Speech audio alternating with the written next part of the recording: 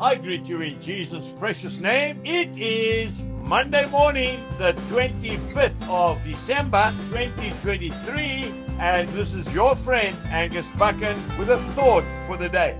I want to start off by wishing you a very blessed, happy, and peaceful Christmas day. I also want to thank you on behalf of myself, my family, and our team for being such good friends to us for almost 4 years now. Can you believe it? Where is the time going?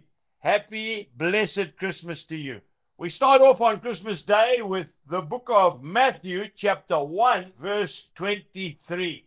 Behold, the virgin shall be with child, and bear a son, and they shall call his name Emmanuel, God with us. It's called Christmas. That's right. What a miracle. Luke chapter 1, verse 37, for with God nothing will be impossible.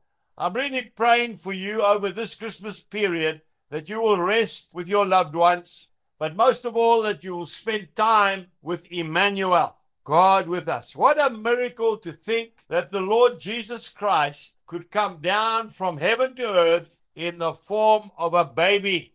Not only that, to be born through the womb of a woman who has never known a man.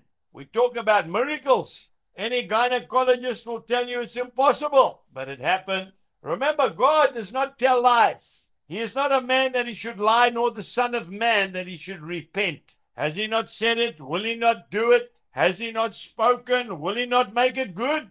You'll find that in Numbers 23:19.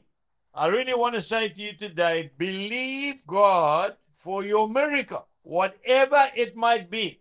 If you are trusting to go to university and they've closed the doors, you need to pray accordingly and trust the Lord that the door will be opened.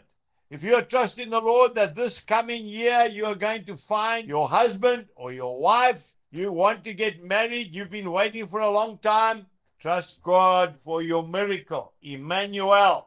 For with God, nothing will be impossible. Maybe you're going to launch out on a brand new business. Well, this is the time to talk about it, tell your loved ones. It's a time to be happy. Why? Because God came down from heaven to earth in the form of a baby.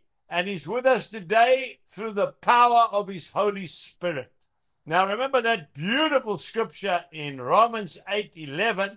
If the same Spirit that raised Christ from the dead dwells in you, that same Spirit shall quicken your mortal bodies. Today, trust God for your miracle, and a very happy and blessed Christmas to you and your loved ones. Jesus bless you, and goodbye.